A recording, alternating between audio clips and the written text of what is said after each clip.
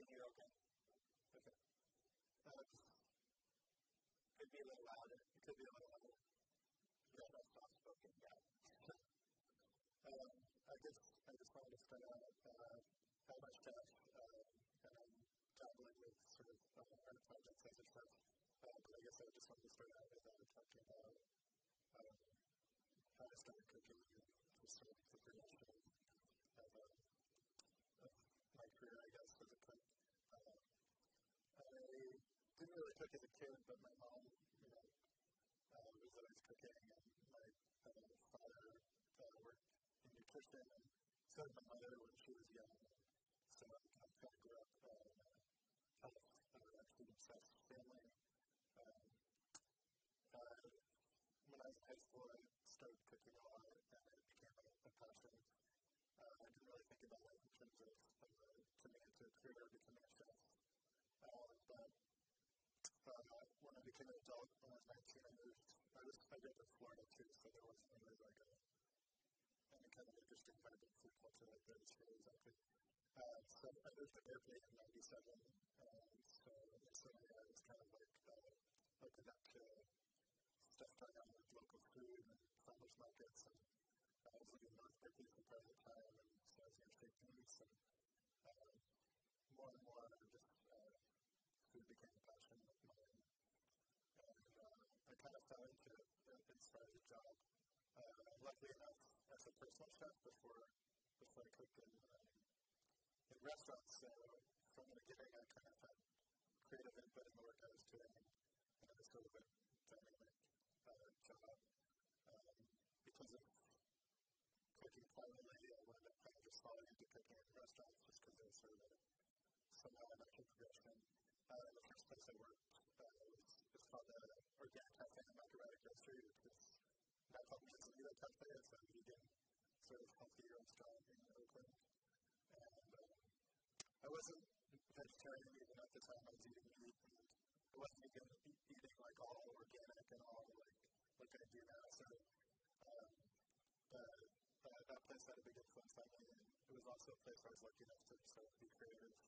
The food I made, I didn't have to just make what they had on the menu. We kind of changed the menu every day and all had input. From there, I worked there for a little while, and as I said, I wasn't vegetarian. I'm still not vegetarian, but I kind of got into the groove of being sort of a vegan chef and kind of coming from that place and being part of the punk rock community, which had a lot of vegans and doing a lot of sort of benefit dinners for political organizations, and it just making sense to be sort of this vegan chef and I sort of pigeonholed that way. But that lasted a couple of years, and then I actually, my next job after that was extremely meat heavy. So I was working for Novella as a restaurant in the city, and I was a line cook making like really meat heavy sandwiches. And during that time, I actually was that kind of disgusted by meat. Working with it so much, and stopped eating meat. I kept eating fish and stuff, but I didn't stop eating meat for many years. Through that experience, and some other things that kind of influenced me in that way. And then, after working there for a while, I moved to Barcelona, and not even realizing actually, I moved there just because it seemed like a cool place to move to, and it made sense at the time. But I didn't realize it was sort of actually like the culinary center of the world at the time. So again, my eyes opened to all these other things with food, and one of the main influences on sort of contemporary Italian cuisine and world cuisine in general these days are the last 10 or 15 years was El Bulli, this chef from Andrea, who was sort of like the father of molecular gastronomic cooking. Sort of someone you could look to these days as an actual chef artist. Like he actually was in Documenta a few years back. That's very experimental avant-garde cuisine, and that's had a big influence on world cuisine. That's not the type of food I do, but it was just opened my eyes to a lot of things going on with food in the world.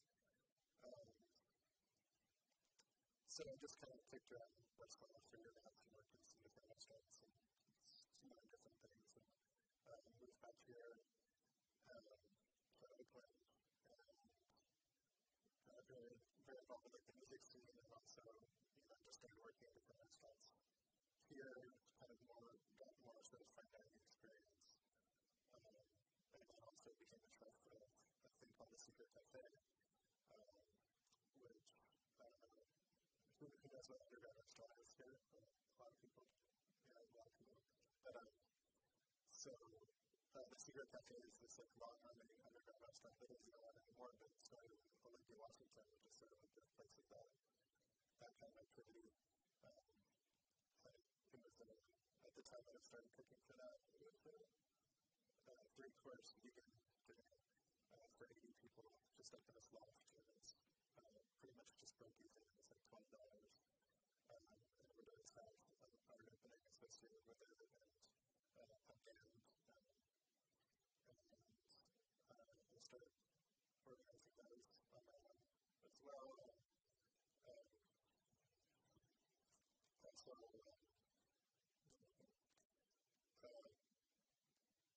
that kind of stopped after a while with the Secret Cafe. So and during this whole time, I was also working in restaurants, but I kind of hate working in restaurants. The pay is always so bad, and the work is really stressful, and just always had a lot of problems with the restaurants I worked in. So I wanted to figure out a way to keep, just kind of go freelance. And I kind of transitioned into doing catering work, working for the caterers, and sort of learning, after a while, how to be a caterer myself, and also during that time, putting on my own underground restaurants. And then,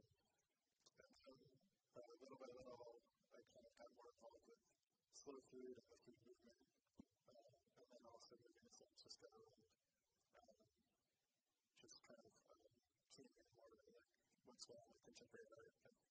And I started collaborating with social image artists and food designers and things like that in different projects. So I could just talk about some of the projects I've been doing the last couple of years. I sent out that video to some of you saw it. I did a project called Dinner to Die For with a woman named Sasha Dora who started the Permaculture Institute. So her focus is slow textiles, and she saw me as a good personal partner for this project called Dinner to Die For, GYE. So it was a project where we had a natural dyes workshop followed by a dinner, and we used the same plants to dye textiles as to cook with, which was really interesting. Some of the things were the cabbage, onions, mushrooms, noodles, saffron, and seaweed. These are all things you can dye with and also cook with.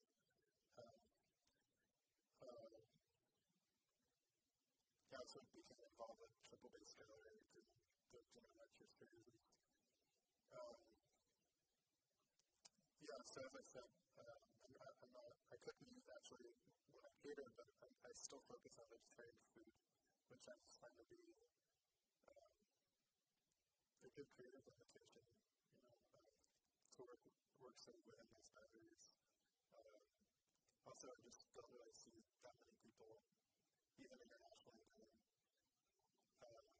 vegetarian cuisine that's really that interesting.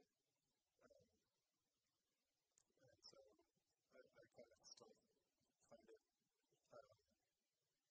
interesting to do things that way, even though I do actually cook meat.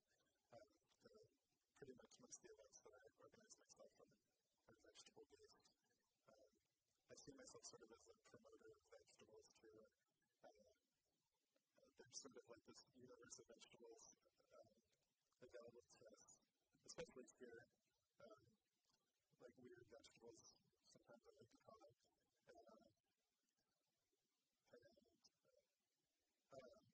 It's sort of my way of promoting, local food and sustainable eating and all that type of thing, but through sort of like a focus on the vegetables themselves. Also,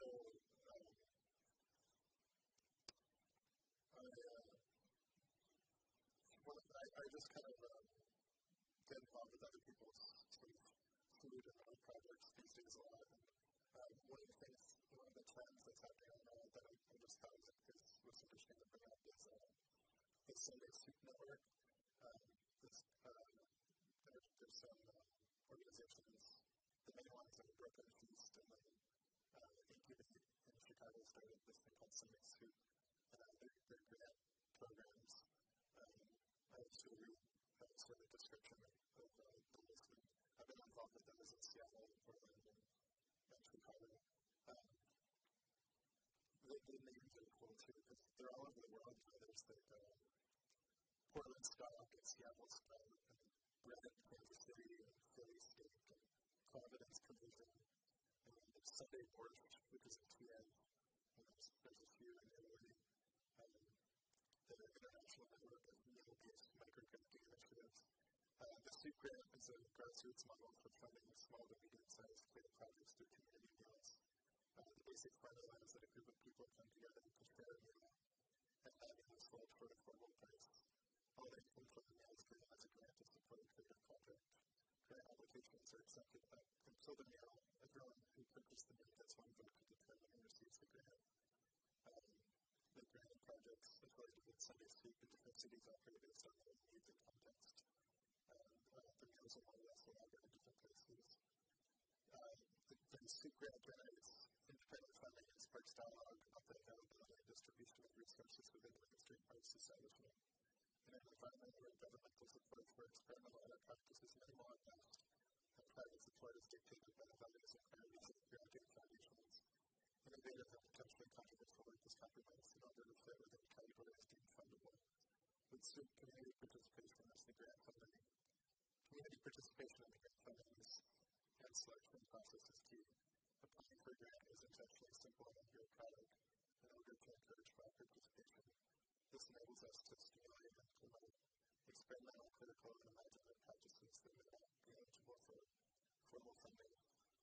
The Soup Grant, while raising money, also serves as a way to build a network of support and community that reaches beyond purely monetary assistance.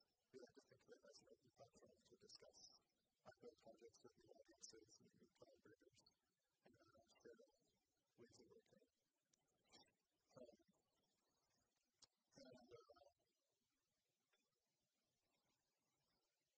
So I continue to do underground restaurants, and currently I do catering, sort of, that's my profession.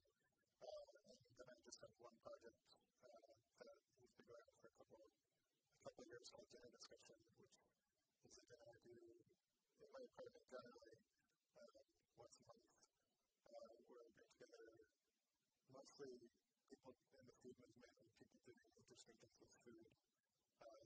And then generally socially engaged, politically engaged artists, particularly artists, non-object-oriented artists, but other types of artists as well, and researchers and writers.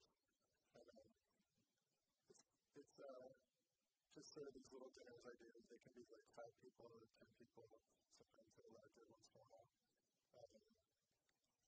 And the idea is sort of just to bring people in the food world and people in the art world together that would be interested in meeting each other and hopefully forming collaborations out of that at some point. It's sort of an experimental thing that's evolved over the last 2 years that I've been doing. And it started to travel in the last few months. I just did one in Chicago and Brooklyn and in Copenhagen. I was doing a nature trip in Copenhagen recently.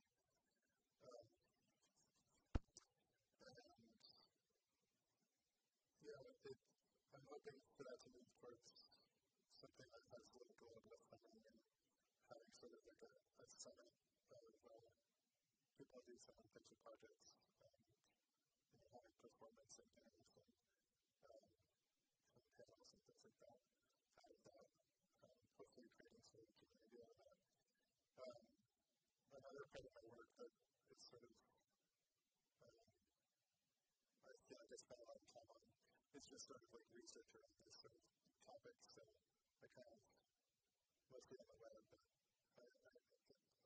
a lot of my work is about gathering information about people doing art around food and also the food movement itself and even kind of gastronomy as well, and sort of bringing bring those worlds together in different ways, just to sort of see what can come out of that.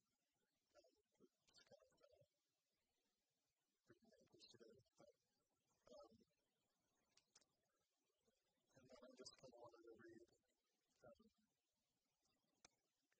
little descriptions of some other sort of influential projects that I've been to. John Rubin is doing this, where's John Rubin? In Pittsburgh, I think. He's doing this project called Conflict Kitchen that I wanted to describe. Conflict Kitchen is a takeout restaurant that only serves cuisine from countries that the United States is in conflict with. Each conflict kitchen iteration is augmented by events, performances, and discussions about the culture, politics, and issues at stake with each country we focus on. We are currently presenting the second iteration of Conflict Kitchen via Belonging Posse, an Afghan takeout restaurant that serves a savory, homemade Afghan turnover food with either pumpkin, spinach, lentils, or potatoes and meats. Developed in collaboration with members of the Afghan community, Bolani comes packaged in a custom design wrapper that includes interviews with Afghans both in Afghanistan and in the United States on subjects ranging from Afghan food and culture to the kind of geopolitical turmoil. Through food wrappers, programming, and daily interactions with customers, Conflict Kitchen creates an operating platform for first-person discussion of international conflict, culture, and politics. In addition, the project produces a rotating venue for culinary and cultural diversity in Pittsburgh as future iterations will focus on North Korea, Venezuela, and more.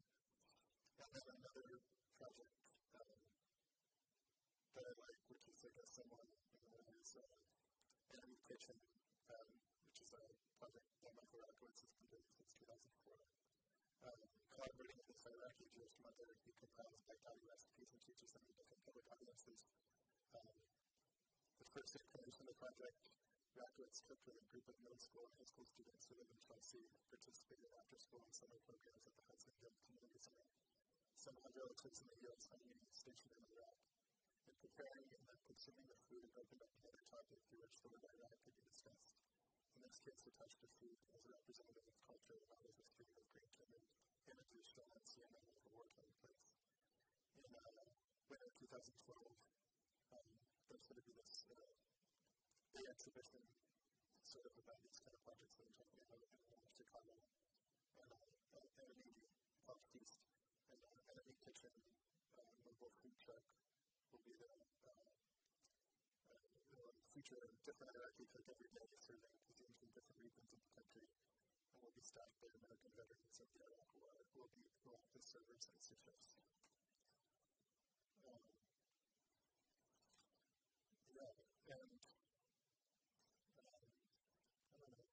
I wanted to read this quote from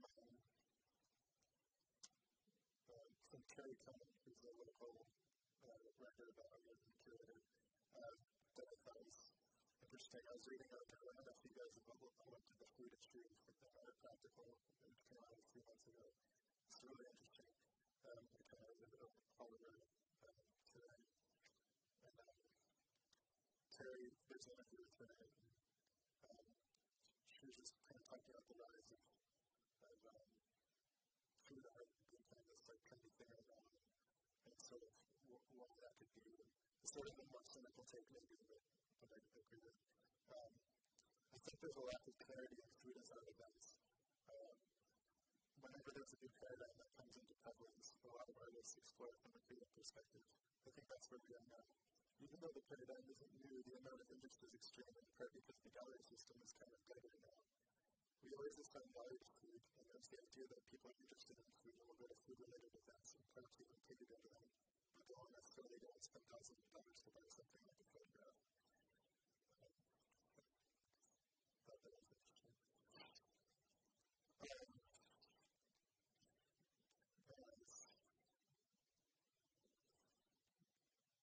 Maybe I'll stop there. Okay.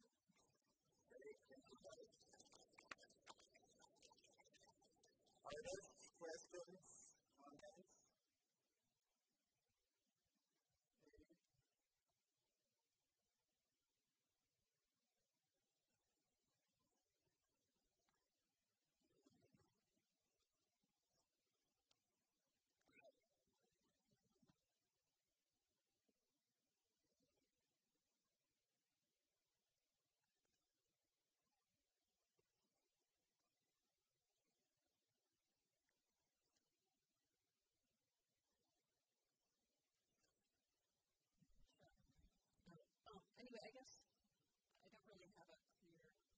response, but it made me think about the spectrum of politics that's addressed by these kind of projects. Michael Rakowitz, or for example, Aaron Gatch's Tactile Ice Cream Unit, which drove around and gave out free ice cream and also anarchist literature.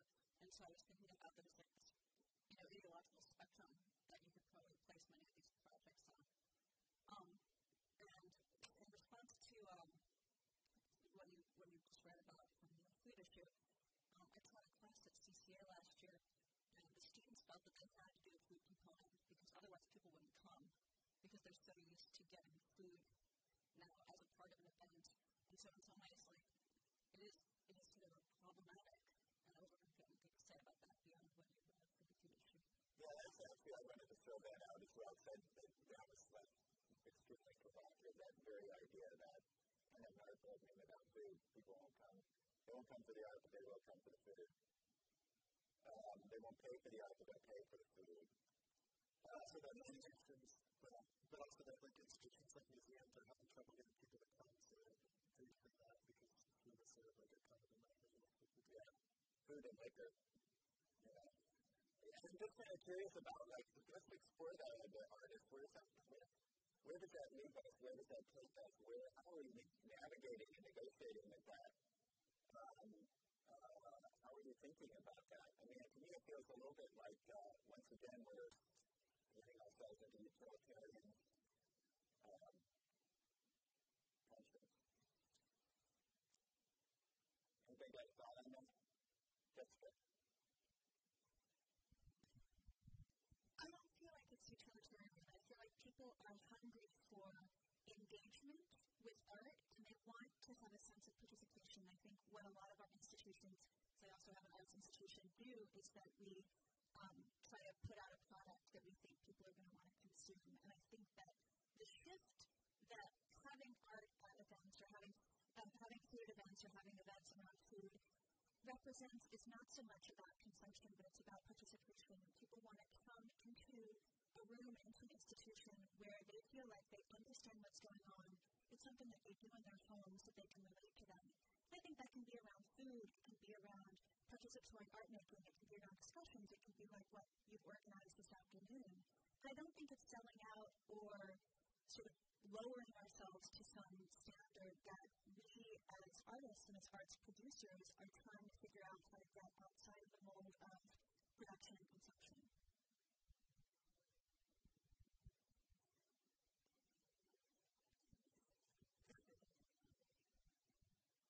I think optimistically, it is really, I think back about those more ancient traditions that when someone would come to visit you, you would serve them food or tea.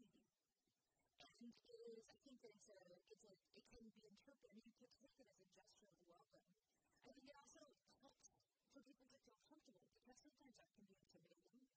And if you walk into space where you don't know anybody there, food is also a vehicle by which you can participate, like you said, and you can feel more at home, and you can strike up conversations with people around the food and the wine, and that can lead to the conversations around art. So I think possibly we can talk again about intentionality there, that if you, as an organizer, which is sort of more my role, think about food as a hospitality gesture, and then you take that responsibility to try to bring people who are taking up on that hospitality into the conversation about art. I think that's often your role as a curator of an event, to make that transition between how people feel welcome to come to your space and how then you get them to engage with what you do want to talk about. As a curator, presenter of events, owner of an institution, et cetera, I totally get that. But your talk kind of led me down this path of, I actually wrote down at one point, I was going to ask if you feel like there's an equivalency between the creation of food and the creation of art. And therefore, when we get down to this last bit, it's that the food that's being demoralized or made less than, because you're now the food is a facilitator for the art. And does that in some way strike you, any of you as food creators? It's like, hey, wait a minute. We're not a facilitator. This is what we're doing as an art. It should be equivalent from that. No, I mean, I don't see making food and making art as equivalent. And I don't think chefs are artists. I mean, I think some chefs are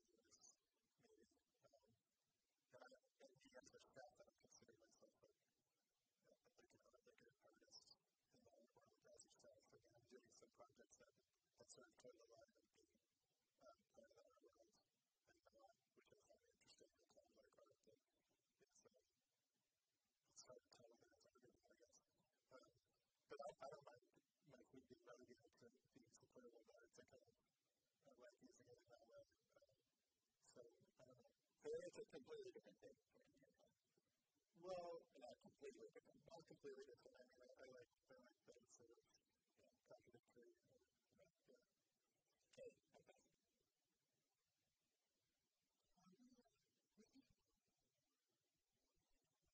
I think it's pretty good. Working out. I was thinking about this about eating what we love. I remember being a musician. We talk about transposition or shifting positions, sound, and I think that it's shape as well. So we're part. And has anyone heard this? There's a creation story in an old Persian way back. That when we were all created, I guess you could think of it as old things. We were created. Like the Creator loved us so much that He wanted to give us that love, the power of what that which created us.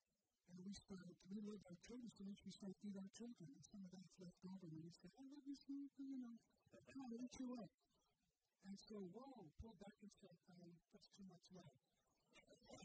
Just a little bit of what the real love is. So, I mean, this thing about wanting to serve and consume and shape-shift, it's just a process. I think, as an institution, there's a problem with the artifact being a product to display and not being able to get involved with it.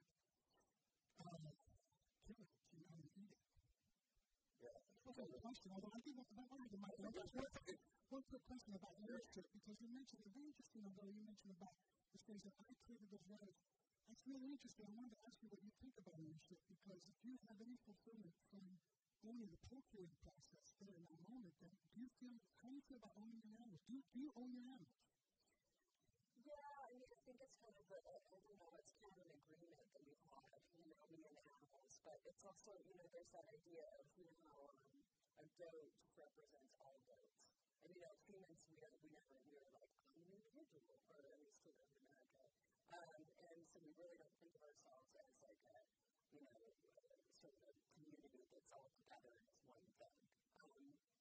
But I kind of think we are, So I kind of look at, my rabbits are rabbit cattle, So they're just part of themselves. But I don't know the answer to that question.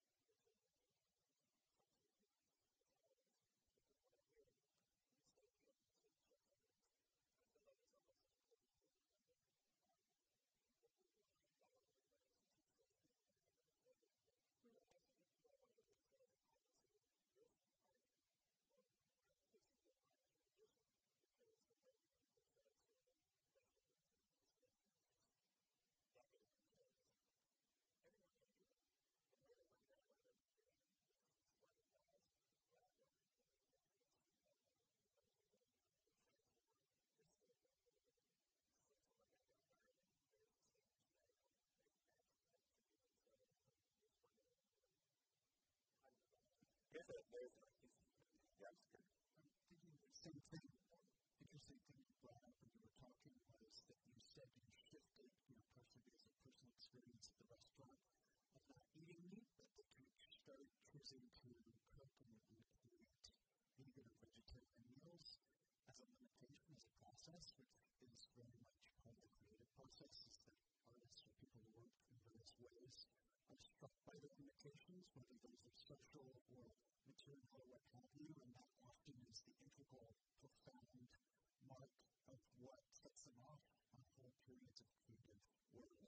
So when you said that, I thought that's a viewpoint that's very linked to art making and practice, is the realization of your own limits and finalities and then creating something out of that, that real understanding of that. I was curious if you might say something about what you got into by going into, focusing on vegetables and getting excited about it from the limitation.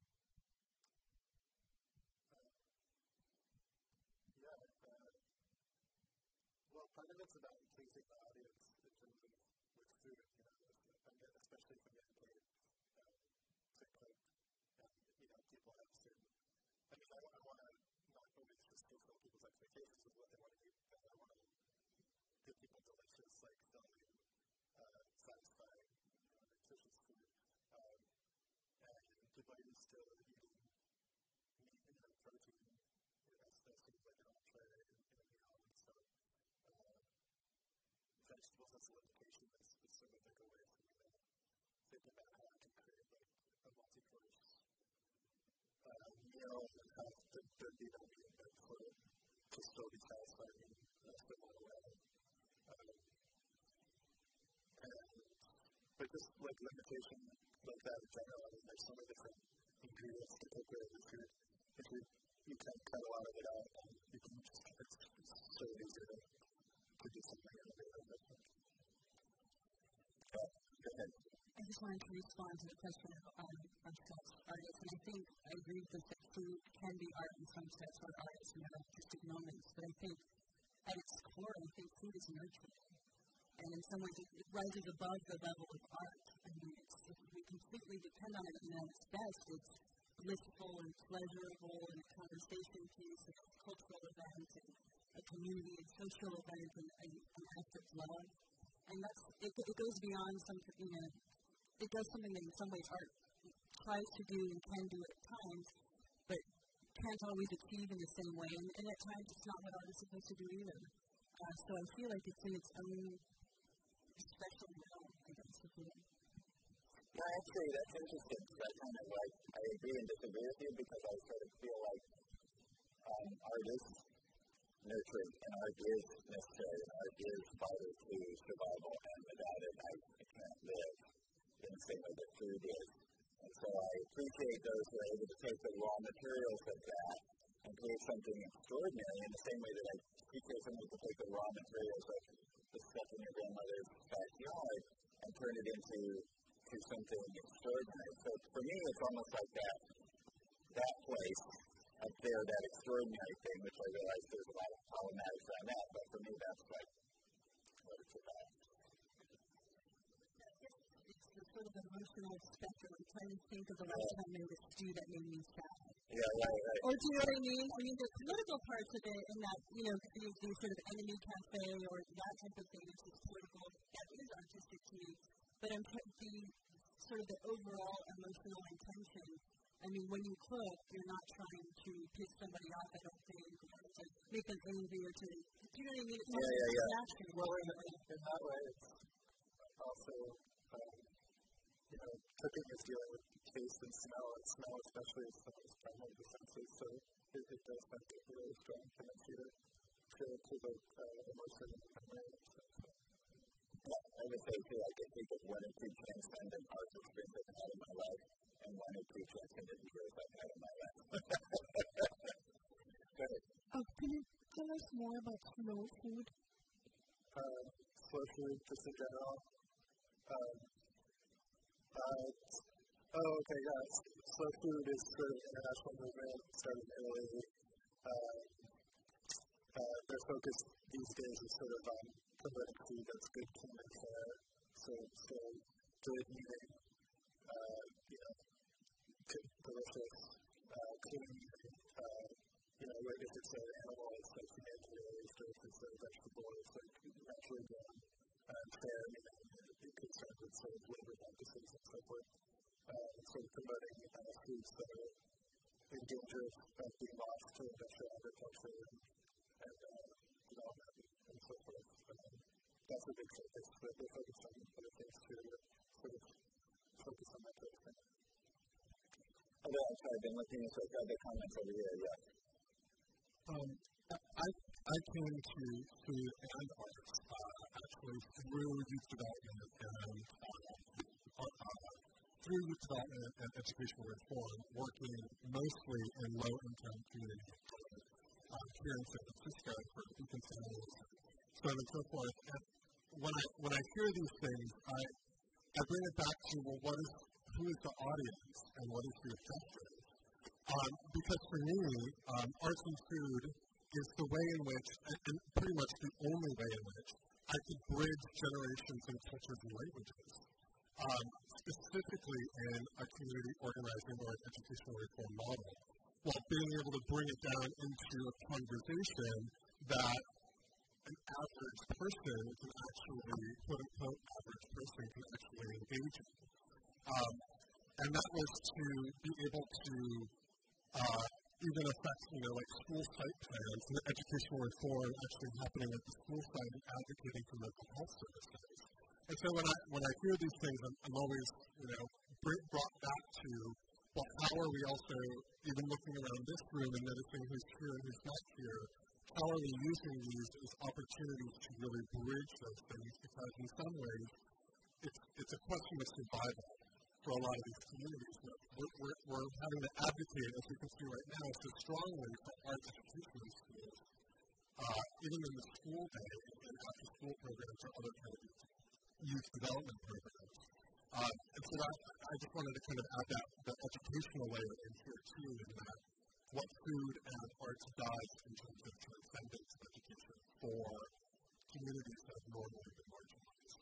Well, and I think one of the things we're trying to accomplish with this series of conversations is to kind of address that in a certain way about the centrality of art to our life in relationship to a number of other fields that are well known in the Bay Area for their innovation and all that, and where they're taking our society and how they're transforming the way we live and all that. A conversation, my observation is we don't have all that often around art. Instead, we're just like begging for a few more bucks.